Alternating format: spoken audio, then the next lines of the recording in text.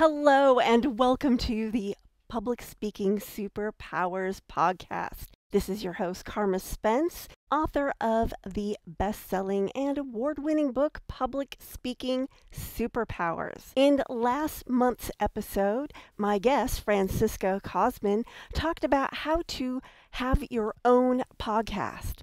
Well, this month, my guest, Case Lane, is going to talk about how to be a guest on other people's podcasts. Case Lane is a global writer, podcaster, entrepreneur, traveler, and founder of Ready Entrepreneur. A former diplomat, consultant, and corporate executive, she now prepares aspiring entrepreneurs to understand how to take advantage of technology and global resources to achieve lifestyle freedom by starting their own online business. After a book promotion podcast tour, Case developed an approach to help professionals, writers, entrepreneurs, and other public speakers understand and navigate the growing podcast industry as guest speakers. Now, this interview you're about to watch was pre-recorded, so you're about to notice my famous wardrobe change. Welcome to Public Speaking Superpowers, Case.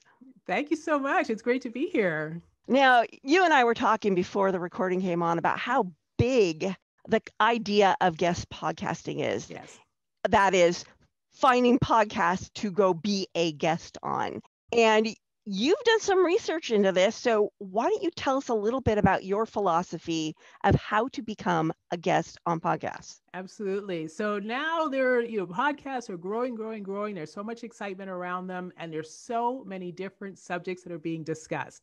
So that's both the good news and the bad news, because how do you find podcasts that are talking about your subject? If you're a public speaker and you want to be out there, you want to be promoting your message, you have to narrow it down. And the podcast directories that list podcasts are not as, they're not robust search engines like Google or Amazon. So, no, they're not. In fact, they're very broad categories. So what I did, I started out looking into podcasts to guest on for a book that I was writing. So I had to start looking at all the different categories. And the process that I followed was, first of all, I'm assuming you create your idea, you know your pitch, you know your message. So the first thing you're doing is you're looking at those categories. And you go to the podcast directories, you go to the big ones, like I'll say Apple for now, but I'll come back to why that's not where you'd go to get a lot of different names. But what you want to see is how they categorize podcasts, because you're going to think of whatever your subject is, where it fits. And right now, they're very big. Business is, a whole thing. Health is something. So you have to think, okay, where does my subject fit? Because that's how you're going to search. And you can also search by keywords. So you come up first with your list of categories and your list of keywords. And then you're going to go into not Apple, but the bigger podcast directories that provide you with more search results. So This is the challenge. Even though Apple Podcasts and some of the other directories list every podcast, if you put in a keyword, they'll only show you the first 100, for example. And in a world of more than, million podcasts, you really want to get narrower and narrower, because obviously everybody pitches to the top 100 podcasts. And of course, one day you'll be on all the biggest shows in the world, but to get started, you might not be able to start there. So yeah, exactly. You want to go into another directory like Listen Notes or Blueberry, and some of these other ones that return more than 100 names for any given keyword. So you put in your keyword, you get those results. And I always start by just making a list. I create a spreadsheet and I just put in all the names. I just put in every name that looks good. Not every podcast directory is going to give you the show description when you first search for the name. Yeah. So you kind of just go guessing. And so I would put down a big long list of all the names. Then I go and I search each name one by one. So that involves, at that point, I do go to Apple. So I will search for the name, and because Apple's, when they bring up the podcast page, it will show you the description, but it will also show you the first 3 lines of the episode. So you can really tell, does this host actually have interviews? Because again, you're looking for interviews. Exactly. And now, and I should say the very first thing to look at, because you are looking for interviews, you're also looking for active podcasts. And not every podcast is active. You'll get this very quickly. So when you go to search, the first thing to look at, what is the last episode posted date? Now, this, a bit of a caveat on this is the fact that, unfortunately, there's no way for the podcast directories to know if a podcast is active or inactive. All podcasting is a free for all, so everybody can do what Yeah, they want, right? Everybody can exactly. do what they want. So a podcaster could just take 6 months off and be coming back later, right? So Yeah. you don't really know. I use 6 months as my cutoff. If I see that there's been no show in the last 6 months, I don't reach out to that podcaster. But if I see that there was a show maybe 3 months ago and everything else looks like it's totally on my topic, then when I Mhm. reach out, I will actually say, I noticed you've not posted an episode for 3 months, but if you're still doing interviews, I'm interested. So you're looking at that page, you're looking for the last episode posted date, look at the show description, look at the episode descriptions to see if there are actually interviews. Look at the episode duration, so if it's a bunch of 5-minute shows, then probably they're not talking to people. So Right. once you see all that, then go to the show or the host website. Now, some directories provide a link to the website directly on the page, which is great. Like TuneIn does that. So you can just click over to the website. Others, you'll just have to go into Google and search for it. And what you're looking for on the website, of course, is a way to contact them. But Right. you're also looking for more information about, you look at the page, the host page, and see if there's any place where you resonate, there's something you have in common. Look at those interviews, start listening to the show. If this really looks like a show that you're going to reach out to and you really want to be a guest on, listen to the show, try and find some common ground. Because once you find the contact information, I always look for an email because I like to Mhm. write an email pitch. And I know, and I'll talk about social media in a bit, but I like to look for an email. A lot of hosts actually now have a guest request form to fill out. So Yep. that's always on the website. Make sure you fill that out. If that's what they have, make sure you do that and don't just send an email. Some Right. people on their regular contact page, they'll make a note that say, if you're a podcast guest, use this page. So you want to look for all that. You want to, look at the website, make sure it's all there. Some people don't have websites. A lot of people are Yeah. starting podcasts just to see what it's like, and they're just getting started. So you might be lost in that case. You won't be able to find anything. And that's when you could go to social media. Again, if everything else lined up and it looks like the best show for you and the interviews are good and they're exactly your topic, then you go to social media. But social media is a little tricky because Indeed. people may not want to see in their messages, somebody say, "Hey, can I be on your show?" Plus, it's also difficult to put your whole pitch into, Yeah. a little message box. So that's when for social media, you just decide, if that's a host, you're desperate to be on the show, the topic is exactly what you're talking about, then maybe start reaching out to the host on social media slowly. Like, it might be a much longer process. Some people, if they have a page for their show, they might have an email on their Facebook page, so you could get it there. But I would say social media is a slower process. So I would start first Indeed. Yeah. is the directories, Google, find the website, and try and find an email address from there. Now, you said that that you've actually reached out to podcasts that hadn't had episodes for 3 months. Mm-hmm. Have you had luck actually getting on to any of those podcasts? Attention, authors, speakers, and coaches. Does your website attract nothing but crickets and tire kickers? Then you might be committing one of the 5 deadly mistakes of homepage design. Home Sweet Homepage, How to Fix the 5 Deadly Mistakes that authors, speakers, and coaches make with their website's homepage will help you clear the crickets, repel the tire kickers, and start attracting the right kind of traffic that will convert to readers, clients, and speaking opportunities. Available wherever books are sold in paperback and ebook formats. bookmarketingclub.com/homepage book. Now, you said that that you've actually reached out to podcasts that hadn't had episodes for 3 months. Mm-hmm. Have you had luck actually getting on to any of those podcasts? Yes, and that's why I make a point of saying that you don't really know for sure what the podcast is doing. Because podcasters have come back and said, "Yeah, I was taking a break, but I'm thinking about starting up again. I'd like to interview for this whatever the time frame is, that type of thing." And that's very common. I know that for myself when I first started podcasting, my shows were not consistent. Yeah. So it's something I think just to keep in mind. You look for those ones if it looks like, especially if somebody has a full-on website and a show that hasn't been recording lately, you can think, well, they seem to have a business going, so maybe reach out and just see what's going on. Right. Well, I know shortly after the lockdowns happened last year, I took about a 3-month break. It had nothing to do Okay. with COVID. I was moving out of state. Yeah. And it was getting to the point where I just needed to focus on packing boxes and Yeah. not recording Yeah. and editing podcasts. But, I left a note on my website, but Okay. I think that not all podcasters think to do that. They just add They it's ghost their yeah, own show. it's true. It's rare that there's a final episode or anything like that. Like sometimes there's clearly a final episode, so but most of the time it's like that's why it's a question mark because what are they doing? And it could be that everybody's just thinking about it.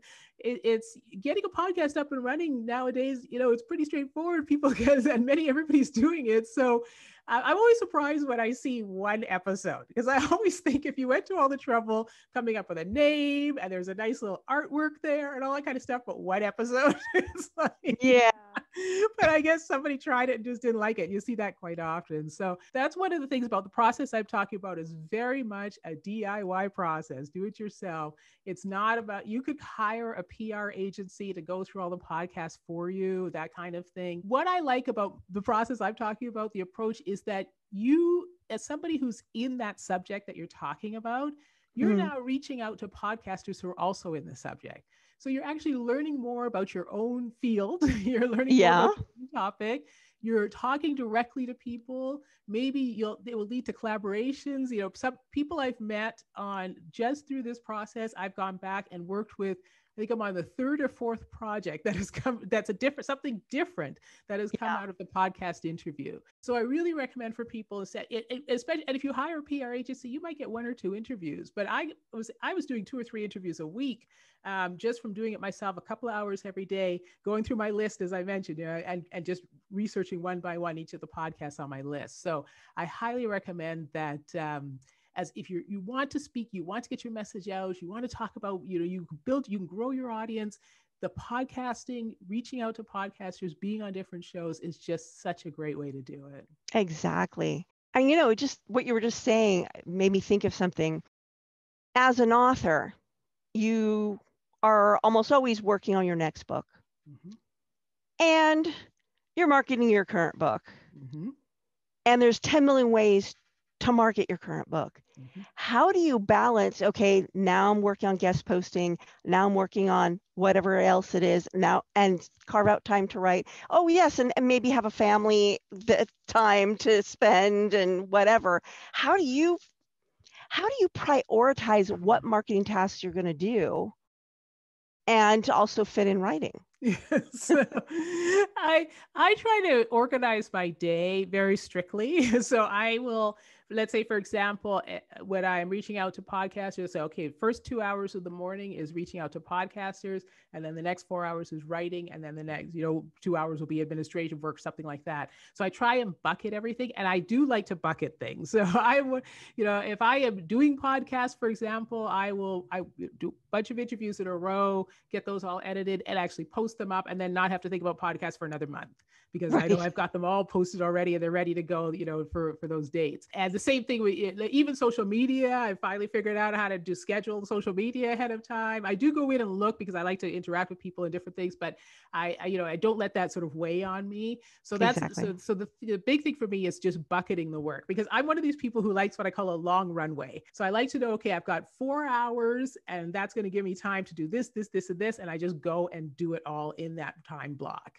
So I try to stay very focused when I do that. But I admit, like everyone else, you do get distracted, other things come up and so on. And so you have to roll them over to the next day. But I do try and stick with my discipline when I'm working on something. That's great. So is there anything about guest podcasting, a tip or a tidbit of information that authors who want to speak and get on podcasts, or even new and aspiring speakers who want to use podcasting to help grow their speaking, Mm-hmm. is there anything I haven't asked you that could help these people? Yeah, I'll touch a bit on what you're actually going to say because remember, podcasting is talking, so you do have to have Indeed. something to say. So, and I absolutely recommend before you've done any of the work I've talked about, where you start searching, work on your pitch. And the pitch being, What is that message of value that you're going to deliver to that podcaster's audience? Keep that in mind at all times. In the back of your minds, yes, be honest. You're trying to promote your book. Fine. But why is it valuable to somebody else to want to buy your book? Why would they be interested in it? And you want to really nail that. That will help you as well when you're searching, when you're looking at podcast descriptions, when you're listening to episodes. It should be very clear in your mind about exactly, what kind of audience you want to reach out to and why. And don't worry about you think, oh, that podcast might be good, but then that episode sounds a little off. It's not really my message. Then move on to the next one. Like you've got tens of thousands of podcasts to go through. So don't worry about thinking, oh, I did some research here. Now that doesn't sound right. Like you really want to make sure you're getting to the audience that resonates with your message. And you want very, very clear in your mind what that message is. So spend the time upfront on your pitch. And then, there's a couple of housekeeping things too. Make sure you have a good headshot because this will all be promoted all over the place. So you want to have a good professional picture. Make sure you've got a microphone. I know some people are worried about that, but microphones are not expensive, and it's good to have an external one because, again, it's all audio. It's about having clear sound. Exactly. Now, saying it's audio, you also have to be camera ready. So a lot more podcasters are interested in using the videos. They're actually video podcasts. Mm-hmm. Get through the podcast app. And so as that becomes more popular, you still want to, even if it's audio only, you still want to be ready just in case it is video. Exactly. Yeah. Have your bio ready, have your links ready, just have all those things ready. And then once you've got your interview, be prepared on the other end. Make sure you're prepared to promote it. Have a process in place that you're going to be posting on social. And so make yourself a good guest that way, so that other people will see those promotions and maybe be interested in also in having you on their show because they see that you're somebody who also promotes the show. So you want to keep that in mind too. Exactly. Wonderful. Well, if someone wanted to learn more about you and what your podcast, because you said you had a podcast before we got on to here. If you wanted to learn more about you, your podcast, your books, where would they go? Yeah, come over to readyentrepreneur.com and you can join the community on any page of the website. And I keep you up to date with tips and strategies. And you can also, you could find all of my books, including podcast discoveries, on Amazon or wherever you get your ebooks. Wonderful. Thank you for sharing such detailed information with us today. Well, thank you so much for having me on the show. Wonderful. Well, this is the end of the Public Speaking Superpowers podcast. This is your host, Carma Spence, signing off.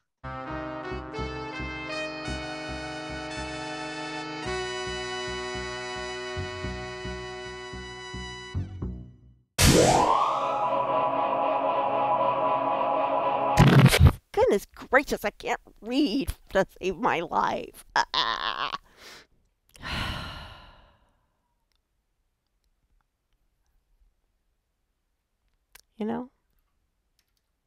There's an art to this, and I am not an artist.